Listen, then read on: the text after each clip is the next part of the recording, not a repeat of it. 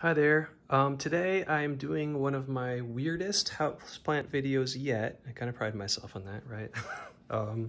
I'm going to pot up my Drosophyllum, my Dewy Pine plant that I bought from California Carnivores. I did do a seed germination video in the past. That one was not successful, unfortunately. I think that I scarified the seeds too much. I thought I would do it again this year, but then kind of woke up and it was already like June. Thought it was a little bit too late to start from seed because I wanted to try to put the plant out for the summer.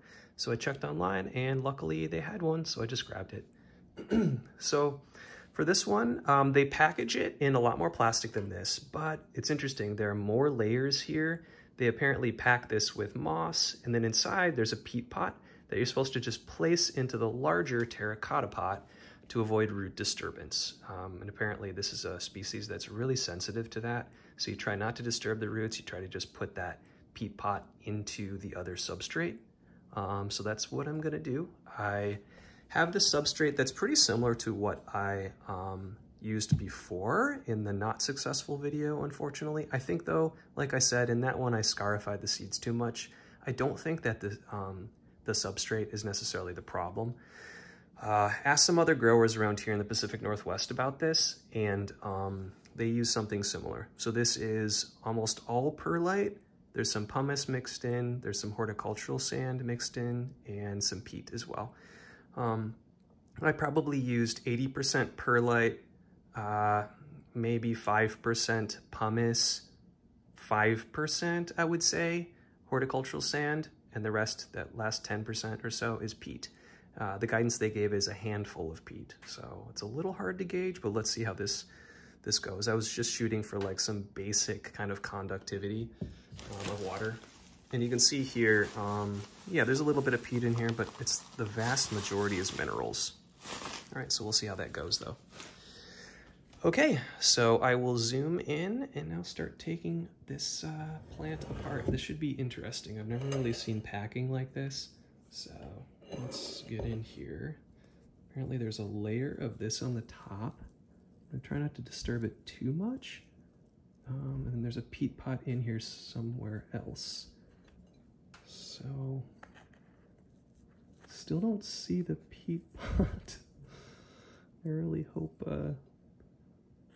I got this right. I'll post it anyway, even if I just like disastrously pulling apart the plant. But yeah, I'm trying not to dig too hard just in case that is disturbed. And oh wow, there's actually a lot more plant under here than I thought, which is cool. So maybe there's kind of newer leaves than I thought I was kind of getting with that. Wow, it just kind of keeps going and going. Really thought I would see peat pot by now. Oh, whoa. Okay, actually, here is the peat pot. It's pretty soggy and kind of pushed on the side. I was expecting a square, or sorry, a circle one for some reason. Okay, so what I'm gonna do now is just kind of gently pull around kind of the base of this plant and just make sure I'm not like pulling anything like a rhizome or something out. Okay, yeah.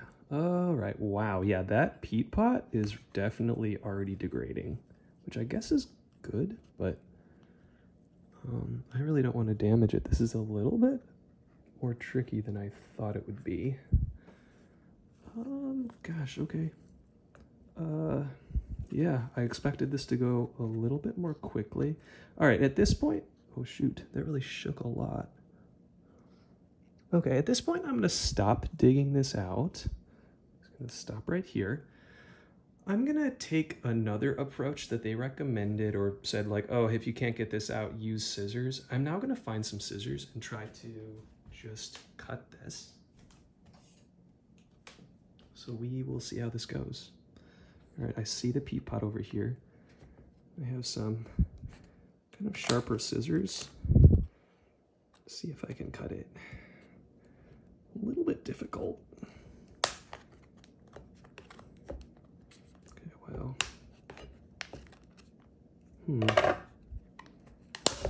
Nope, didn't really works super well. I guess I have a break here that I'm going to try to... no.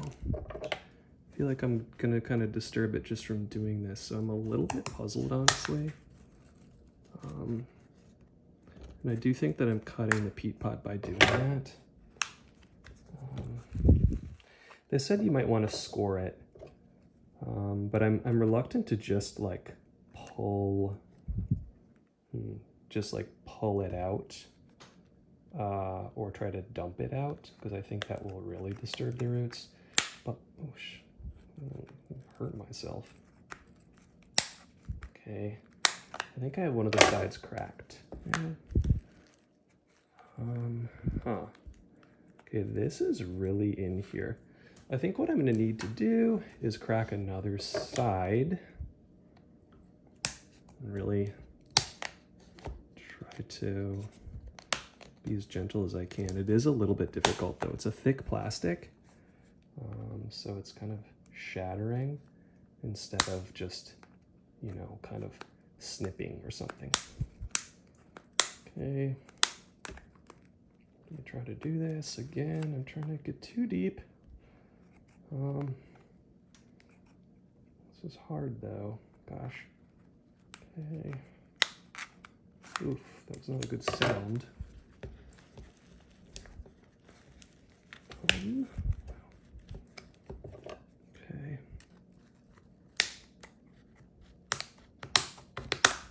All right, I have two sides. Gosh. I feel like I need a tool. I'm now getting like an IKEA spatula. I'm not even joking. Seeing if I can, gosh, maybe, should I cut the bottom? Oh, the bottom doesn't look super easy to cut either. Wow. Okay, seeing if I can separate the sides easily. Yeah, it looks like I can.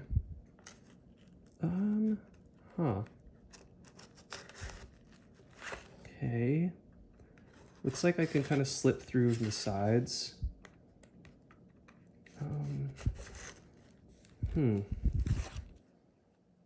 So, gosh, if I were to this, I wonder what would happen.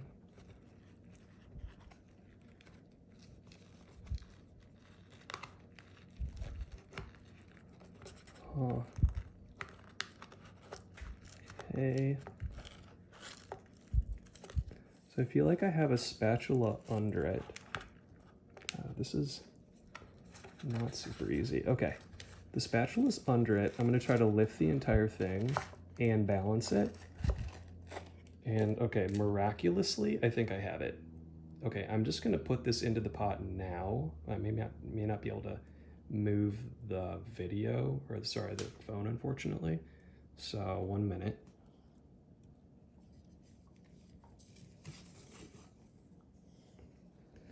Okay.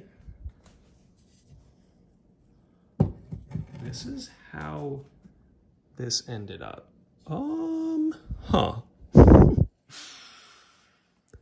Okay, I am not gonna even remove a bit more peat. This does seem like a lot of peat to be in here. I don't think I need to score it anymore. They talked about scoring. Yeah, I mean, I would say, if I had any suggestion versus, you know, to do something differently than I did it, maybe this is something that you need to plant like instantly. I waited a day or two and I wet it, just thinking like, okay, I need to get the substrate together. I'll, you know, just put this in the sunny spot. And it seemed okay, but maybe at that point, the peat was kind of getting gooey and stuck to the side. So that's a possibility. All right, I'm gonna get this substrate and put it in kind of like right now though. Okay, I just got a spoon out. I thought I would not need to do that necessarily. I could just pour it. I thought it'd be a lot smaller. But yeah, let's get this in here. I'm still gonna try to take some of the peat out and try to get to the substrate itself. Because I can see now that there is a layer of substrate that isn't just this sorry, not peat, the sphagnum moss that seems to be at the top of it. So let me get it in there. I just don't want to disturb the roots that much more than I already have, since, you know, root disturbance is like the issue with these. But yeah, let me get this in here, get this part stable again before I start yanking at the top again. Okay, this is not a super pretty operation. Yeah, it's interesting. They say to put these in 8-inch pots. This was called a 7.5. That was the largest one that I had on hand. I've seen them in smaller pots though. I think it should probably be fine. But yeah, this is kind of the smallest pot that I guess they recommend, at least they being the many voices that I saw online. But yeah, I think this should be relatively stable now. What I'm gonna do is remove a bit more of the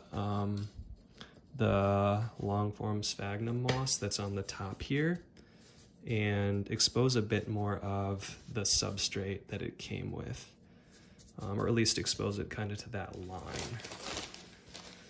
Okay, so I'm gonna take more off. Hold my breath a little bit. Okay, so you see the peat pot here. It's kind of like floppy. Some bits have come off of that. But I did see, it's interesting. I don't want to go too deep. And see, already there, it looks like I'm kind of going below where I should, like below sort of a rhizome sort of area. This is a lot of moss to put around here though, so I'm kind of reluctant. Like you can see under here, you actually get to a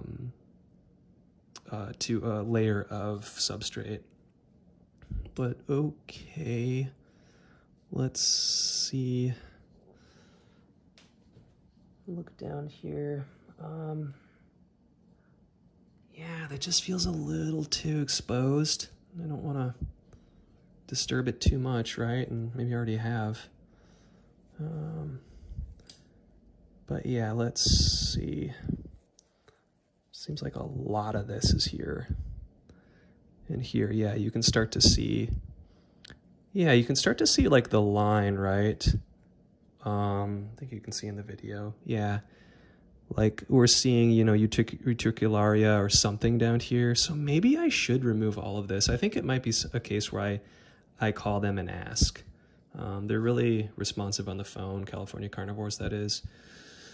So yeah, that might be in order. But yeah, for now, okay, I hope this helps someone.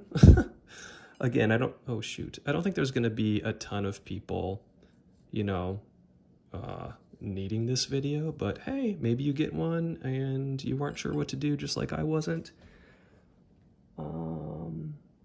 Yeah, but that is that. I will call California Carnivores and just ask if I need to remove the rest of this moss all the way down to the line of the substrate that they sent it in. But yeah, not the prettiest looking thing right now, but I am very excited for when this wakes up. There's a lot of new growth on here. I hope I didn't disturb it too much. But yeah, I am very excited for this plant, kind of despite all this, you know, reluctance and being unsure about what to do. Yeah, again, hope this was helpful, and good luck with yours when you receive them. Thanks.